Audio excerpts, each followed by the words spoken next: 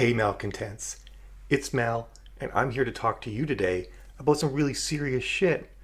It's crazy, it's exciting, and it required me to get a little bit authoritarian with you. I want to make sure that you believe what I'm saying. You respect my authority, as one Esquire Cartman might have said.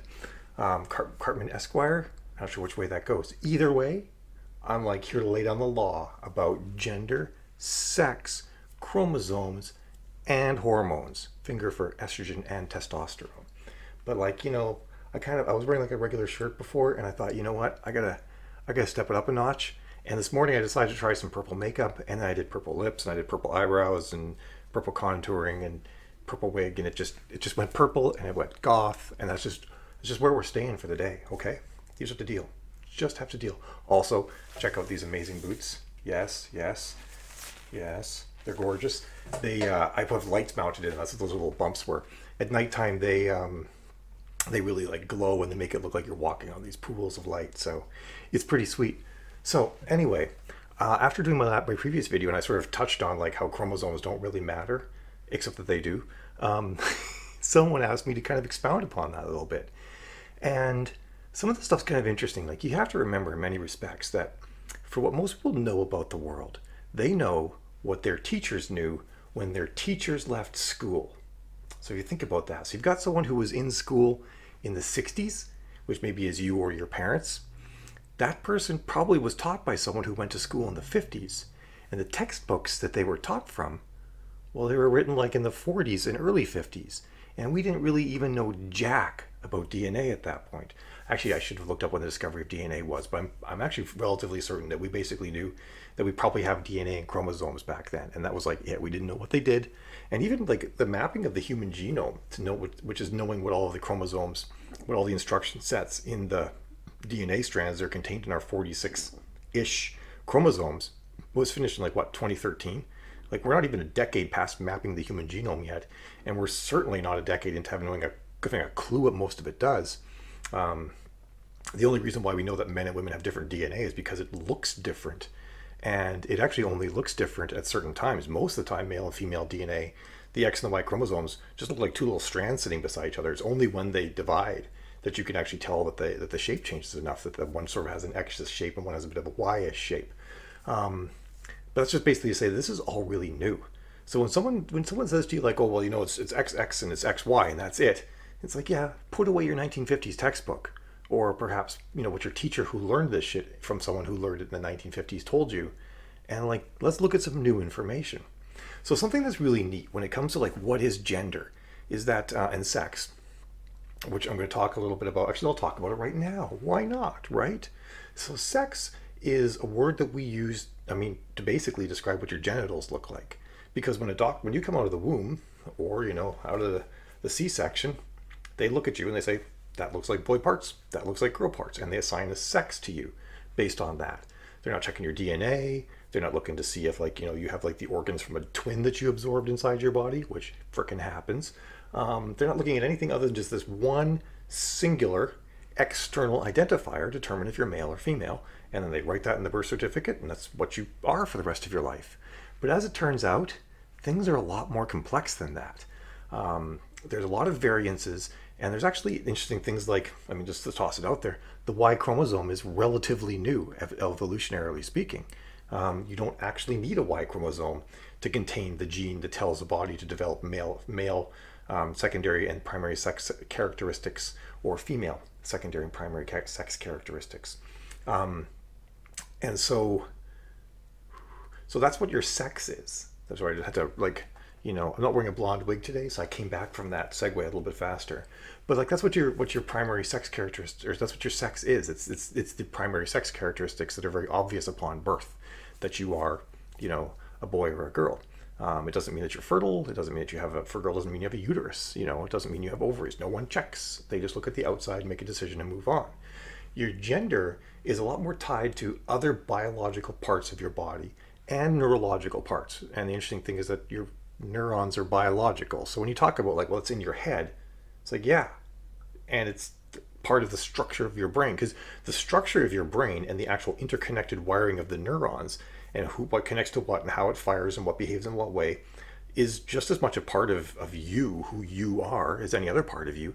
And much of that is actually developed based on the DNA that you have. It's also based on your environment before age 5, and a whole host of other things that we're really just still wrapping our minds around. But the interesting sort of takeaway from all of this is that there are attributes to how you behave on a sexual spectrum that are not specifically connected to the shape of your external genitalia as was observed at the time that you were born. And there's some interesting sort of ways that this manifests. There is a group of people in the Dominican Republic. They think it's some sort of nourishment issue, but the boys, not all the boys, but some of the boys in like this certain sort of remote village, don't have penises when they're born. They have what looks like female genitalia, because the testicles are still up in the colloquial tubes when young boys are born. They haven't dropped yet. And also, if their penis is very small, and so their sac kind of looks like lips. No one really goes and like checks, to see if it's a vagina in there as well. And so a lot of them are actually identified as female at birth because their genitalia looks female. And then when puberty happens, their clitoris grows into a penis. Ta-da! And their testicles drop, and all these other sorts of fun things happen. And this is I bring this up to not because I want to make them out to be like freaks of nature, but more to explain that the identifications that you can make upon birth are not actually as rock solid as we always thought they were. I mean, that's not even talking about intersex people who actually have ambiguous genitalia for a variety of reasons. That's just talking like people who are born with genitals that just look a certain way and change into something else. But let's talk first about why our genitals do these sorts of things. Because what's interesting is a lot of people say things like, we were all going to be women except for until you get the X chromosome, the Y chromosome that says you're going to be a guy, that your body will just naturally develop into a female state.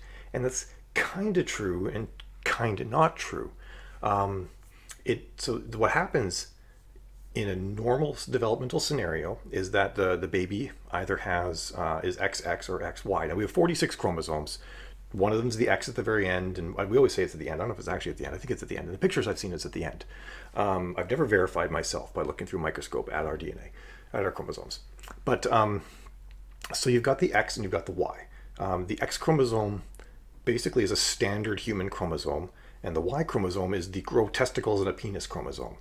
And I'm going to get into why that is in a little bit. I'm going to get into why the Y does that, and why you don't actually need the Y to also develop as a male in some cases.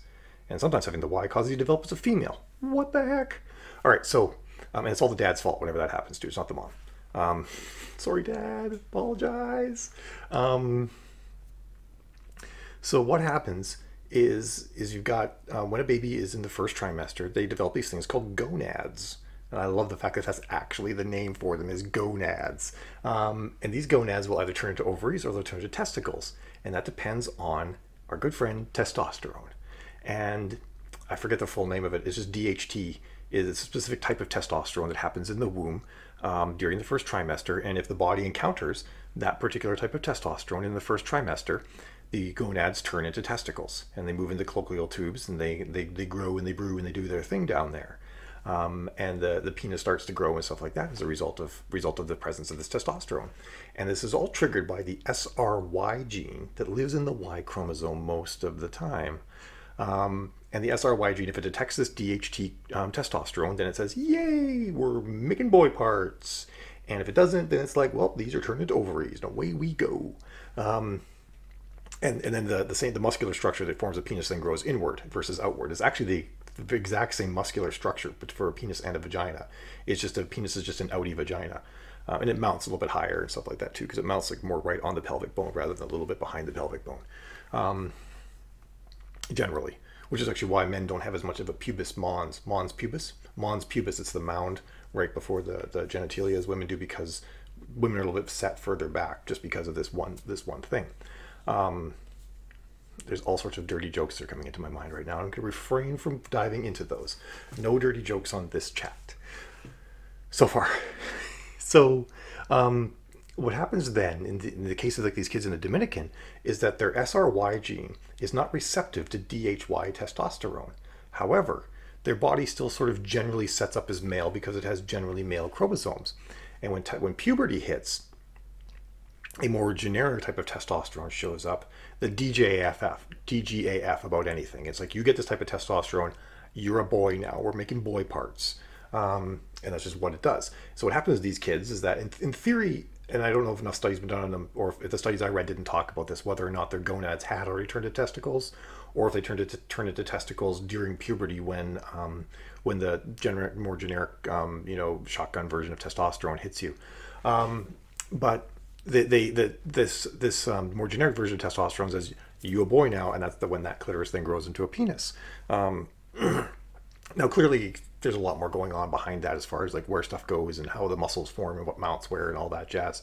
But really, sort of the general gist of the whole thing is that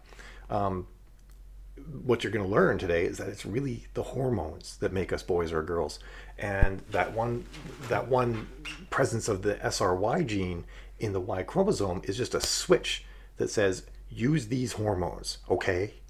And the hormones do all of the work. Now, depending on your body, only has a lot of like, I do this thing once and I'm not doing it again sort of stuff. So if your body's going to build out particular features, like it's going to turn gonads into ovaries or testicles, if you switch the hormones, like, I've already done that, I'm not doing it again, I'm sorry, you can introduce all the estrogen you want, your testicles aren't turning into ovaries, it's not going to happen. The body's like, forget it, I'm done. It's a one and done, you don't get a new one. But there are certain things that actually can change. We're going to talk about those too. But the interesting thing that you'll sort of get from that is that, these kids were almost like androgynous. They didn't really have a male or female gender. And in many cases, if you were to give them a little bit of estrogen instead of testosterone, they probably would have developed, except for maybe vaginas, full female sex characteristics, secondary sex characteristics. Now, secondary sex characteristics are breasts, things like your shoulder width. Like, women have shoulders that are as wide as their hips, like I do. If you notice in this picture, you can see that I'm a woman, therefore my shoulders are about as wide as my hips. Men's shoulders are usually about as wide as the inside of their rib cage. Men have more upper arm strength here, which I still have more of. You can kind of even see how my arms are curving out. I don't work out, and I've got kind of muscular arms. Women, I should say, by the way, that women have wider hips, and that's what causes the ratio to be that way. And women generally have narrower rib cages and narrower ribs than men do. And that's another thing. Other interesting thing that happens too is that the introduction of estrogen in greater quantities when a girl goes into puberty is actually what causes the growth plates on her end of her bones to harden and for her to stop growing. So girls that go through puberty earlier usually end up being shorter because the growth plates on the end of their bones harden sooner. So if you were to take these semi-androgynous boys that happen to occur in the Dominican and probably elsewhere too, and give them estrogen instead of testosterone, chances are they would almost entirely turn into biological females at that point. So we learned through that and through some other studies and whatnot, and a variety of things, that it is more about the hormones, and that the genes are really just switches for the hormones, and then all the cells in the body say, I see the presence of hormone X, and therefore I do Y, which is a terrible example. A and B, let's use, I see hormone A and I do thing B. And the interesting thing to consider is that, and some people get this wrong, some people actually don't realize this, that my body has, we assume, as I mentioned in the last video, I assume I have XY chromosomes, but I possess all of the genetic information to build a girl, or all the genetic information to build a boy. My body can build either one, because in women, when they have these two X chromosomes, the second X chromosome is shut off. The body doesn't need the second X chromosome, so it actually coats parts of the chromosome with this other protein so that the chromosome is not used. And apparently this actually takes up a lot of effort from the body to actually do this, because every chromosome, every cell in your body has all your chromosomes. So every single cell in your body, all the chromosomes have to have this thing coated. And there's some interesting studies being done now where they're like, actually, it doesn't look like it actually fully coats it. Like, women actually use like 90% of one X chromosome and 15% of the other chromosome, and there's some overlap, and all sorts of weird shit can happen. I don't know, they don't really know what the meaning of all that is yet. They're still doing a lot of study on that, but it does actually cause certain characteristics to occur and stuff like that, depending on how much of your chromosomes. Getting these heels, like to actually sit on the ring of the chair down there, is difficult because there's like the heel and the platform and all that. But yeah, so they've learned some interesting things about that too. So why I bring all this up is to basically say that, like, the physical characteristic your body develops with has a lot more to do with the hormones. And in the first trimester, based on the chromosomal structure of the child, the womb produces these certain hormones. And then so the first trimester, it's building gonads and it's turning them into testicles or ovaries. There's no brain yet in the first trimester for a baby. Brain doesn't show up till the second trimester. And what they've discovered is that if the chemical soup in the brain changes in the second trimester to have more estrogen or not as much testosterone, or the other way around, the brain will actually develop with more features of the other gender. And I use the word gender because we don't really have sex for brains. There's no sex aspect to brains. Brains are more about gender than sex. And we've discovered that there are no male brains and there are no female brains, but there are features typically more found in males and features typically more commonly found in female brains. And that there's a mosaic. And like two men who have very masculine brains may not have the same pattern of masculinity in their brains, and two women who have very female brains may not have the same pattern of femininity in their brains. And there's a bell curve where it's like, okay, here's the man side, and here's the girl side, and here's like the number of brains that are typical for that. And then they come down here and they cross over. And there are girls who have very masculine brains full of masculine features, and there are men who have very feminine brains full of masculine features. And this is why they said like there are boy brains and girl brains, and we've all got one. And it could be that like I could be trans because I feel like, in my head, I everything feels right when I'm a girl. When I'm a boy, lots of things don't feel right. I feel uncomfortable with all sorts of things. And I'm not going to get into gender dysphoria in detail in this video because that would just be a whole other video that would take us forever. And it would hurt because gender dysphoria, like it would trigger my trans folks to have to read that and whatnot. This wig is like, keeps falling in front of my eyes. I need to soak it in magical goo, otherwise known as fabric softener. So anyway, so yeah, there are differences in brains, and you could have someone a guy who identifies as a guy, who is identified AB, assigned male at birth, who has a brain just as feminine as mine, but it could be feminine in different ways that don't mess with his sort of gender perception of himself. Whereas my brain is feminine in the ways that have messed with the gender perception of myself. And I feel much more comfortable as a girl. I also feel more comfortable the way that society interacts with me as a girl and being seen as a girl and be part of the sisterhood and stuff like that. And I talk about that in my book as well. Why a lot of the more details about that. So it is entirely possible that your brain could, develop slightly or even greatly in a different gendered way than the rest of your body, based on the fact it's developed. Its gender features are made at a different time that your body's sex features are made, and that the womb could change the chemical composition during those times. And that may be due to the mother's genetics, that may be due to the father's genetics. A lot of the father's genetics actually affect what the womb does with the baby, just as much as the mother's do. So it could be going either way. We don't fully understand that yet, but we do know that it is happening. So you say to yourself, like, how often could this be happening? This can't be that common.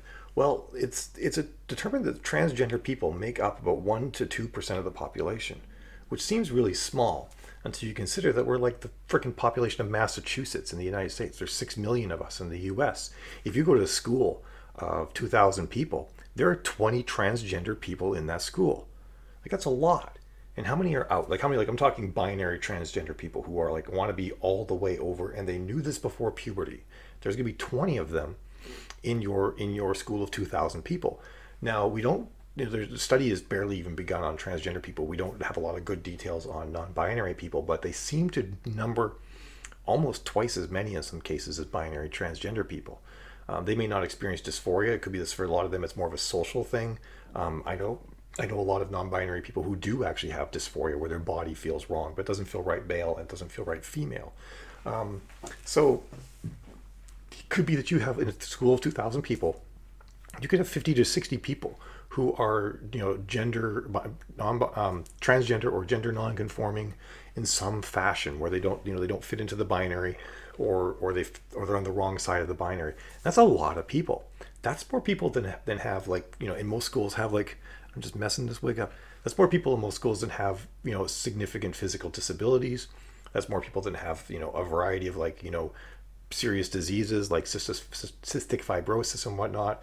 And so we accommodate those people as we should because they have needs. And that one of the great hallmarks of being in a civilization where we are civilized is that we actually do things to make life easier for those of us who have issues in our society, because we can, because we're not like just like struggling every day just put food on the table and keep the bears from clawing down the door, and the angry people from the other village attacking us or anything like that. We have the means to actually take care of people, and that's actually a really important measure of our society to do so, is to take care of other people in our society. But there are, when it comes to I guess I bring this up because some people say, well, you're so rare, we shouldn't really accommodate you. There's so few of you that you shouldn't be accommodated, but there's a lot of us. Like we're talking at least in a school of 2,000, which is like a mid-sized city's high school. 20 people are binary trans. And that's a significant number of people in that school, who all of them need to use the bathroom, all of them need to have some sort of understanding needs to be made as to how they're going to use restrooms, change rooms. How does sports work? I don't have the answer to sports. Sports are like outside my wheelhouse, but it's an issue. It needs to be solved. It's not an option just to say to these people that you don't matter enough for us to take care of you in society. It's not an option. That's not a thing we can do. So let's get back to the, how things are all put together. So back in 1959, they started doing some interesting studies with guinea pigs, and they took these female guinea pigs and they gave them testosterone at certain times in the womb. And they did a bunch of experiments and figured out the optimal times. And what they found is that these female guinea pigs exhibited male mating behaviors and actually tried to mount other females and have sex with them as though they're trying to penetrate them with a penis, which is not a thing that female guinea pigs do. And that's sort of the first time when it was really determined that sexual behavior is based off of biology and not sort of conscious intent. It wasn't that, these things want to impregnate, therefore they do this thing that they understand. No, it was actually just like, it was hormones telling them to do the thing. Well, the hormones didn't tell them to do the thing. The hormones flooded their body, and then the cells in the body said, hey, I have a sex. Every cell in your body has a sex. And they're like, okay, I'm going to do the thing that I'm told to do when I encounter this hormone in great quantities. And so these things happen, and they determined that basically this is how it works. It's actually determined by hormones. But they didn't do a lot of study on humans yet until around the 80s, because you don't just want to start off like figuring out like, what do we do with humans in the womb? Yay, fun! We'll just inject different hormones in them and see what happens when they grow up. But what they started doing in the 80s, they started studying the brains of humans, and they've been studying the brains of men primarily for quite a while. In the 80s, they started to study the brains of women, and they discovered two things. One, they discovered the brains of women are notably different than the brains of men. But they discovered like crap, it's not like a B thing. It's like these are all obviously female brains and these are all obviously male brains. They're like shit, they contain like a whole cross section of features. It's like a matrix of different male female features. And so what happened as a result of that is that there was too many variables basically for them to study brains. They couldn't focus on learning what it does and having to deal with like this massive number of male and female brains they needed to use to narrow things down. And so they picked male brains. Now, before you sit there and say, oh, great, yeah, they did studies on men again, which is what they do. Most studies are actually done on men primarily and sometimes never on women. And certainly not in trans people. Although we're kind of like this fascinating thing where they're like, we can like maybe spot differences by studying trans people. But what happened is that this was right when the feminist movement was really catching up. And so I need to pause a moment and clear my throat. Whew, it's getting raspy down here. All right, so this time in the 80s, the feminist movement was catching on, and they're like, you know what, if we start saying that women actually have different brains and they're not like, then we're going to have all the people who are opposing the feminist movement say things like, well, women really are different and therefore they can't do men things because their brains are different than men. And they'd be like, go make me a sandwich, and stuff like that. So they actually sort of a deliberate choice not to study women's brains at that time because they didn't want to add fuel to the fire of all these people that were basically saying that women are too different than men and can't be equal as a result. So it was actually almost a deliberate choice. And they've really only been studying women's brains a lot for like the last decade. And it's still, they study more men's brains. We're not nearly up on women's brains as compared to men's brains. So people are sitting there saying like there's no difference between men and women's brains. They've done all these studies. It's like they've done barely any studies. And the studies they have done say, yes, they are different. They're not always different in the same way, but women, generally speaking, have different brains. And the lion's share of women have different brains than the lion's share of men. And also that all men and women contain features of the opposite gender's brains in their brains to different quantities and in different ways. So when people say like there's no such thing as a male brain, no such thing as a female brain, they are basically saying that there's no A B. You can't sit there and say like, you know, female brains always have this and male brains always have that. But there are features more commonly found in male brains and features more commonly found in female brains. And again, I'm going to link to an article that really gets into this in a lot of detail.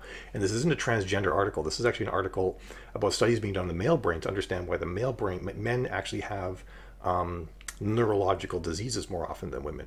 Men are more likely to get dementia and Alzheimer's and a variety of other things like that. And they think it's due to inflammation. They're trying to figure out why men's brains have more inflammation than women's brains. And that's why the study is being done. It just happens to also touch on some gender aspects as well, which is why I think it's a great study, because no one can point at it and say the study has an axe to grind, you know, or is out there trying to make a point. So with all of this in mind, we know about brains and we know about hormones. But let's talk about what like hormones can do later on. So some of the things that hormones do, for example, is, well, actually, let's talk about some of the things hormones do that are weird. Like, so I actually had a thing called, oh God, it's called gynomophilia or something like that. It basically means I grew boobs. And this happened to me. So there's man boob is a real thing. Men actually have like some elements of the breast tissue, the same sort of like breast tissue that women get when they actually grow breasts. So it's a very small amount. And as men get older and or have certain types of conditions and or get overweight, that breast tissue can grow along with the rest of their body, and they get man boobs. And man boobs aren't just fat pockets; they're actually contain the same sort of mammary breast tissues. They don't contain the ductwork to actually produce milk, but women's don't normally either unless they're pregnant. The ductwork grows and it goes away after pregnancy, which is why a lot of women they're all happy with their breasts during pregnancy and or unhappy, and then they change afterwards and they're happy or unhappy again. I've talked to a lot of women who are like, I wish I could have the boobs I had when I was pregnant. They were amazing, and or breastfeeding. Anyway, the interesting thing is that there are a certain group of people who men, or assigned male at birth individuals, I should say, who some of them are men and some of them are trans eventually and stuff like that, who actually start growing breasts in their teens, like before puberty really kicks in. And there's a couple of, they don't know exactly why. They haven't done enough studies just on this group of people. They sort of studied the issue as a whole, but not the people who get it just in their early teens. But what it does sort of point to is that without the introduction of puberty levels of testosterone, the human body will develop into a female. And if, for example, I'd been on testosterone blockers in my early teens, my body probably would have, accepting the fact I already had a penis and testicles, I would have actually developed the secondary sex characteristics of a woman. I would have not broadened my shoulders, my hips would have widened more than they have now, and I wouldn't have grown such a large rib cage, and I probably would have been shorter if the testosterone had been blocked, and probably enough estrogen was introduced to trigger all of those changes. If the testosterone had just been blocked, I would have just been kind of androgynous as a result of that. So that's sort of an interesting thing that we've learned. And they want to do some studies on trans women who had, it's gynomastechia. I'm just butchering it. I'll put a link to some information about it in the bottom of the video. But they want to do some studies on this and try to understand, like, is there actually a connection between these trans women who had more female hormone loadouts before puberty, that maybe that actually did alter their brain chemistry, when they were younger, and caused them brain chemistry and brain structure when they were younger to give them more female attributes. Because what they've also learned is that as I take more and more estrogen, my brain will actually develop more and more like a woman's brain, and be less and less like a man's brain in a variety of areas that have to do with the thickness of white matter, stuff like that in the brain, and a couple other areas. And it varies per person too. I mean, they haven't like sliced open a lot of trans people's brains while they're undergoing all this stuff to see, or done MRIs on a lot of us. But hopefully that will sort of progress as time goes on. But my brain will demonstrably, if I was to have an MRI done before and then one after, will demonstrably have more female features after being on estrogen and have testosterone blocked for a number of years. So it could be that, up until like age 12 or 13, I think I was like 12 or 13 when I started growing breasts. Up until then, it could be that I had a much more heavy estrogen mix in my body and a lower testosterone mix, and that's actually what caused this to happen to me. Or it just could be that it's just a thing and it has nothing to do with any of that. We don't actually know. I sort of think it's just an interesting point to show that, like, the human body and the way it develops is actually based on these hormones not on the genetics. Because, like I said, an XY body contains all the information to make a female, and an XX body contains all the information to make a male. The Y chromosome has almost no information in it. It doesn't contain anything that has to do with making people of a certain sort. It's really just this receptor for testosterone that is used in the womb to make testicles. And then when puberty hits, the testicles are what produces the testosterone that turns you into a man. It's not that the Y gene has nothing to do with it at that point. It really just was there to say your gonads become testes. And if it's not there, your gonads don't become testes. So I want to take a little segue here because we pop back into chromosomes. And I feel like I've laid a bunch of groundwork to talk about all the times when we are not 46XY. We normally have 46 chromosomes, 2 of them are XY. So we're called 46XY. There are people that have 3 X's. Typically, if you see a woman who's over 6 feet tall and is thin versus like really built, because if she's really built, she's probably trans like me. No, I'm kidding. That's terrible. There are actually a lot of women who are like 6'4", are thicker like I am, and are totally female. Have had kids, like they're fertile women. They have all the parts. But you also see some that are very thin. They're very waifish, and they're usually like 6 foot to 6'4", and usually they have 3 X chromosomes. They're triple X. There are women that have 4 X chromosomes. There are women that have 5 X chromosomes. There are people who have 4 X chromosomes and a Y, or 3 X chromosomes and a Y, or 2 X chromosomes and a Y, and sometimes those people develop as male, and sometimes those people develop as female. There are women who have XO chromosomes. The O is a chromosome that's been damaged, and it causes them to grow certain features as a result. But there's also things like there are identical twins. They were born in Australia recently, the most recent ones, and one's a boy, one's a girl. They are genetically identical because they both contain a full set of female and male DNA. They're XXXY. And there's 2 types of that. One is where you have 3 X's that are the same and a Y. And what these ones have like the chromosomes of the girl version of themselves and the full chromosomes of the boy version of themselves. And what happens is that when the body encounters an incorrect number of chromosomes, it shuts certain ones off. It's like, we don't need all this shit. We're gonna shut you off, just like it does for the 46th X chromosome on a girl. It coats the chromosome with some protein, so it doesn't use it. And so in these scenarios where you have these twins that have full loadouts of either chromosome, the body works to disable certain chromosomes. The Y usually prevails. So in most of these scenarios where they have a full loadout of both chromosomes, they're both boys. But in this one instance with this one girl, the Y did not prevail. The body for some reason prefers the Y. Why, we don't know. But it does this, and then you end up usually with them both being boys in this scenario. But in this one case, the X1, and you had a girl. So a girl and a boy, identical twins, exact same DNA. Anytime you see someone who has 2 different colored eyes, they're a chimera. And a chimera is someone that has 2 different types of DNA in their body. And so a lot of times this DNA is that they've absorbed in some respect the DNA of a twin or sibling in the womb. And so that's actually now mixed up in their body. And that's why they have 2 different color of eyes. Well, sometimes, statistically, it's probably 50%. I don't know if anyone's actually done a big enough study to know if there's any sort of condition that causes it to be one way more than the other. But statistically, you're probably looking at like a 50-50. So every single time you see someone with 2 different color of eyes, they could actually have both male and female DNA in them, which is where it gets a little bit interesting when people start saying, well, in sports, just test them to see if they're a boy or a girl. Well, there's lots of times when girls have Y chromosomes in their bodies, and that's one of them. Other times, if they're like XXXY, and the body disables the Y and keeps, or even just XXY, disables the Y and keeps the X's, they're going to have Y chromosomes, but they're disabled, and they're going to be fully female. They'll have never gone through male puberty. They won't have the male physical strength or height or broad shoulders or anything like that. They're going to have completely female attributes and female bone structure and whatnot, but also have a Y chromosome. Anytime a woman gives birth to a boy, she's going to have Y chromosomes in her body for the rest of her life.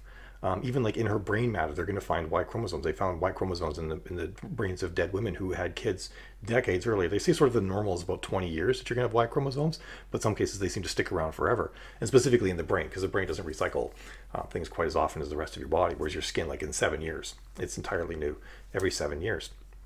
I think that's what it is. I know every atom in your body is changed out theoretically in 7 years, but it doesn't actually work that way because some stick around for a variety of reasons. Like heavy metal toxicity. If every atom in your body changed every 7 years, all the heavy metals will be gone. Score. But that's neither here nor there. That's crazy shit. Let's not talk about that. We've learned that there's like a whole bunch of different types of chromosomes in the human body, and they come together in a lot of different patterns and for reasons, and they do different things, and they create humans that don't exactly fit into this male female binary. I mean, there's the intersex people oftentimes have chromosomal conditions that cause this as well.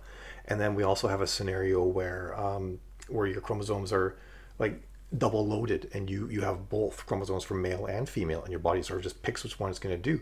But remember before I said there was leakage. Even in women, they're finding that the disabled chromosome, the 46th X chromosome, some parts of it do things. So you're going to end up with these people that might actually have these scenarios where they've got some parts of their disabled Y chromosome in a female body is doing things, or in a male body, some parts of one of the disabled X chromosome is doing things. Now you're lucky because the X chromosome seems to mostly just contain stuff to do with intelligence. So you're just gonna be freaking smart, But it does other things too. But they've learned that there's some specific intelligence traits that are in the X chromosome.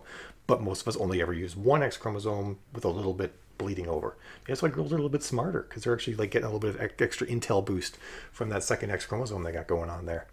And then you've also got other things that happen too. Like I mentioned that there's the SRY gene that is on the Y chromosome, and that's the one that says, "Yo, if if I'm here, then when this testosterone hits, you get in testes, and if not, you get in ovaries." I'm sorry, my voice is getting so raspy. This is my first take too. I gotta work. I had coffee today. I have to cut out coffee. I think it's. My sister says like a blowtorch to the vocal cords. But I kind of always figure like if I was going to be like really pull off this female thing, I think I could do like a Murphy Brown voice. So maybe I'm actually transitioning towards having like a sexy Murphy Brown voice. I kind of like that. This is so far off topic, but so you end up with these people who have a faulty SRY gene. It's not receptive to that type of testosterone that occurs in the womb, and so the body develops in a female fashion. Sorry, this is like was stuck in my arm, in my elbow pit, and it was hurting me. That's the one downside to latex is sometimes it can bunch up in weird places. Usually for me only in the elbow here on a tight shirt. But yeah, so what happens is that this is like what happens for the kids in the Dominican, but these women never actually grow male sex features. They actually have, in many cases, so they have XY chromosomes, but where their ovaries should be are two testicles, and they don't drop, they stay up here. And their clitoris remains a clitoris because the testicles, for whatever reason, don't produce the full amount of testosterone to actually cause male puberty to happen. I think in some cases they do, because I've heard stories of like they having to remove the testicles so the woman can actually, oops. I think maybe they do because I've heard that that they remove the testicles so they don't cause problems later on, so you don't like have like this sort of ambiguous semi-female, semi-male body. Some of them actually have functional vaginas. To my knowledge, nobody with this particular condition has a uterus, so these are women that are infertile, and it could be that for much of the history, women that are infertile or who don't have uteruses actually had, because of this, they were actually had XY chromosomes and their bodies developed as female because of this particular condition. There's another condition that happens. So as you know, it's the sperm that determines whether or not the baby's going to develop as a male or female. You have Y sperm carrying the Y chromosome and sperm carrying the X chromosome, and depending on which sperm hits the egg, that's the one that you end up being. Which is why you can have scenarios like I mentioned before with the twins, where it must have been that at the exact same instance, a male sperm and a female sperm hit the egg together. I assume that's what happens. I didn't actually, like I said, I didn't look at the details on that. Was that flipped up the whole time? That's kind of embarrassing. Anyway, so when the sperm is made with the correct chromosomes, the body actually is like building new DNA. It's like it's like doing like some sort of like Lego Transformers thing and putting the DNA into the sperm. And there's a process where it assigns all the genes to all the right chromosomes so they can go do their thing. And sometimes that pesky little SRY gene that normally goes on the Y chromosome ends up on the X chromosome, and you end up with X chromosomes that will make boys, which is kind of crazy. So you can have boys out there with X chromosomes, not a Y chromosome in their body. I don't know if these people are fertile or not. I didn't research that particular one enough to know if they actually grow a full uterus and if they're fertile or not, or if they end up in the same scenario where they also have or the opposite scenario where they have ovaries where their testicles should be. No, they must have testicles because they go through secondary puberty properly. Anyway, it's kind of wild to think that, right? They've got, so this whole thing of like, we'll just test their chromosomes. You got XX, you're a girl. You got XY, you're a boy. It's like, no, no, no, you don't. That's not how it works. It's the hormones. And the chromosomes are just triggers for the hormones, and the hormones are not as consistent as we'd like to think them to be. They're just not. If you know 100 people, you probably know like 5 people who have one of these conditions where their bodies don't have a 46XY or 46XX loadout. It's shockingly common. It's more common than a lot of diseases that we worry about all the time. But we don't worry about it as much because it doesn't cause problems. Until you have people like me, or you have people who are intersex and need to change because they were assigned the wrong thing at birth. Because intersex people have ambiguous genitalia, and typically they just turn them into girls because it's easier. When they used to have babies, they don't do as much as babies anymore. They're like, we're just going to let this thing ride and see what happens, which is a much better plan. But you end up with these scenarios where people were identified as one thing at birth, and it turns out that they're supposed to be another thing. And sometimes it's to do with their what their gonads turned into, and sometimes that's to do with what their brain turned into. And we've got this societal stigma around it right now, which is really what causes most of the problems. If people were like, you know what, we don't really know how to tell about all this stuff yet, but you kind of seem like you want to be a girl, so why don't you try it? And if you like it and you go through life living as a girl, then you're a girl, and that's all there is to it. And if you want to try and be a boy and you want to go through life living as a boy, then you can do that, and that's all there is to it as well. Because, and this sort of touches into the previous the video I had last time about like, are trans women appropriating femininity? A lot of women I talk to say, like, basically, if you're living the female experience, you're a woman. And not every woman, some people say, well, if you don't bleed, you're not a woman. Well, not every woman bleeds for a variety of reasons. Are they not women? Because they might have medical conditions. They might have had a hysterectomy. They might have not been born with a uterus. They might have a UID, that works really well and they never have periods. But the female experience is not just genitalia. The female experience is how you present yourself, how society perceives you, how you move through society. So I feel like if we said, like, okay, it's a freaking soup, and nobody really can tell what you are. It's at least not right now. We certainly don't have the ability to do it well right now. And you could take a blood test. You could have like half the women around could take blood tests, and for a variety of reasons they might come back with male attributes in their blood. More women than men, because like that whole childbirth thing. If you birth boys, you got Y chromosomes floating around, and you have higher testosterone too, by the way. And that, of course, that's the other thing happens in menopause. Women have much higher testosterone because the estrogen production goes down. They get more testosterone. That's why a lot of ladies, when they get older, they're like, I ain't taking no shit no more, because the testosterone, that's more like I'm overconfident, I'm aggressive, takes over, and estrogen, which is more like I might be wrong, I'm going to be empathetic, is drawn back. Those are hyper generalities, but they are traits that are commonly caused by the hormones. So I feel like if society was more accepting of people just trying out a gender that fits, a lot of people might try it and go back. They might say, you know what, this wasn't for me. I was just trying it, it didn't really fit, or maybe this other thing fits, or maybe it's for me, it's more gender expression than actual gender that is the right thing for me. But there's so much stigma around transitioning these days. A lot of people that transition and might have regret, don't want to transition back, or a lot of people that do want to transition can't because they're scared. And what we're learning is that there's various levels of transitions. People have different amounts of gender dysphoria, and it probably has to do with like the chemical construction of their body. What amounts of testosterone and estrogen they've been producing all their lives, how their brain's been wired as a result, the physical makeup of their brain, the white matter, thickness of the various sections of the brain. All of these things are affected by the presence of estrogen and testosterone in your body as you go through your life. So I really feel like if we were more accepting of people just sort of experimenting to see what fit for them, we wouldn't just cause as much difficulty as we cause for people.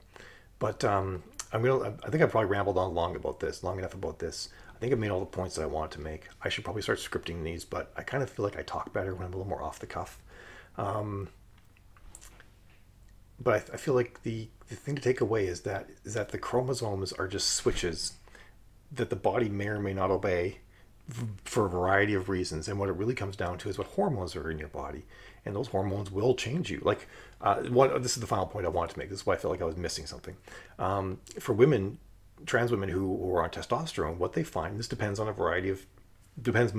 many cases on when you start taking it, how far along the body is in its processes. Because like I said, there's some things your body only does once. So once the bone plates on the end of your bones harden and the bones stop growing, introducing testosterone is not going to make that happen. They're not going to unharden and start growing again. But if you take it soon enough, then it actually, or you stop the estrogen soon enough, then it will actually grow. One thing that a lot of trans men experience for sure is that their voices will deepen because testosterone thickens your vocal cords. The vast majority of them start growing body hair because testosterone does that. And that's the thing that testosterone does, not estrogen. So some of these features that we're used to, and even like the face features like thickness of the jaw and stuff like that, happens from testosterone, because your face will grow more because there's no estrogen. Well, I guess it happens more from the lack of estrogen than from the presence of testosterone. But depending on when you make these changes to the hormonal structure of your body, you can actually change the outcome. You can change the way your body develops. My body is growing breasts because that's one thing that it can do. Later on, it's not having to undo anything. It's able to take the existing breast tissue it has and it's growing breasts. I'm getting wider hips. My body is actually, I'm wearing a corset right now because I want to look good in this outfit. But my body is going to take fat from here, it's going to shift it down, it's going to start storing it on my hips more and my butt more. That's the thing that estrogen does and the lack of testosterone does. And so this is like, just kind of goes to show the way that our bodies work. And even like internal things, like I have to worry about female related diseases now as a result of what I'm doing. I'm going to have to get mammograms at some point in the future. Mammogram, I mean, cancer though just has to do with, you can get cancer anywhere, you just have to check all the places, is what that has more to do with than the fact that women are more likely to get breast cancer just because there's more tissue. And it's because of estrogen and there's like crazy stuff. Like if you have a lot of estrogen and not enough I've never said that word out loud before, progesterone, then you can actually get cancer as a result of that. So I'll actually have to take progesterone. This is so terrible. This word always is pronounced perfectly in my brain. And now I can't do it. But anyway, it's another type of estrogen. This is one that's actually commonly used in birth control pills. It's also estrogen that is used for women who they have a condition where during their periods the uterine lining that's supposed to grow inside the uterus like grows in random places in their abdomen, basically. So they can take progesterone. Oh my God, I feel so terrible about this one. Someone's gonna mock me incessantly, and it's okay. I've earned it. You can mock me. I won't cry much, I promise. All right, so yeah, so it's basically the testosterone will make a man out of you whether you like it or not. Estrogen will never thin my vocal cords. That's a one and done thing. The vocal cords thicken, they're set, they're done. They're not going to thin again unless you get surgery, but I'm not getting, no one's slicing and dicing on my vocal cords. No, thank you. I got the heebie-jeebies just thinking about that. So I hope this was informative. If there's any specific questions or things I didn't cover very well or things that were kind of confusing, drop me a note in the comments. Again, I would love it if you were to subscribe, like, comment, and ring the bell. I'm super close to getting 100 subscribers, which means that I'll actually get to have a swanky channel name, which I'm excited about because I'm not just like a random hash of numbers and letters. And I look forward to talking to you next time. See you, malcontents.